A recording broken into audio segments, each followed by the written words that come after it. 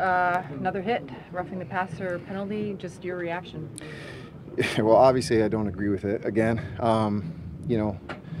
Whereas last week I thought I did it, hit the quarterback correctly. Head was to the side again, wrapped him up.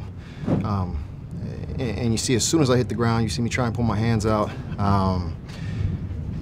Obviously when you're tackling a guy from the front, you're gonna land on him. I understand the spirit of the rule, I said that, weeks prior. But when you have a hit like that, that's a football play. I even went up to Alex Smith after the game, asked him, what do you think? What can I do differently? Because that's a football play. And of course, like I said last week, the NFL's gonna come back, so I put my body on him. But that's a football play. I hit him from the front, got my head across, wrapped up. I've never heard of anybody tackling somebody without any hands. When he gives himself up, as soon as you hit him, your body weight's going to go on him. But I think we're looking for the hits, that took Aaron out last year. That little extra. If I wanted to hurt him, I could have. I could have put some extra on him. But that's football. So I don't know. I really don't know.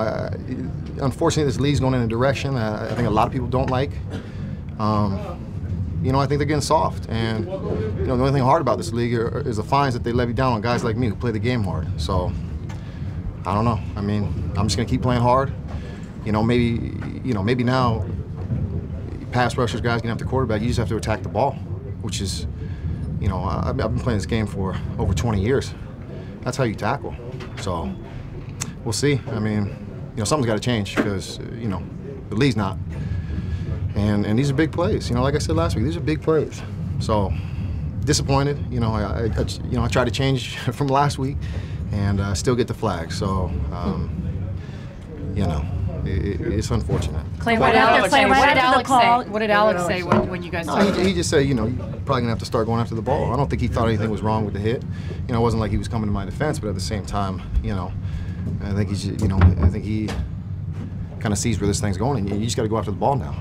Clay, that's difficult. Clay, does it defy the laws of physics for you to tackle someone or sack someone like that and then not land on them? I want to make a joke here, but I'm not that smart.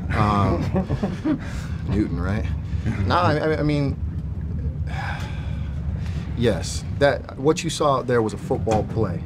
I beat my man. I'm right in front of the quarterback. I get my head to the side. I wrap him up. His legs, obviously, like most quarterbacks, except some of the bigger ones, he gave himself up.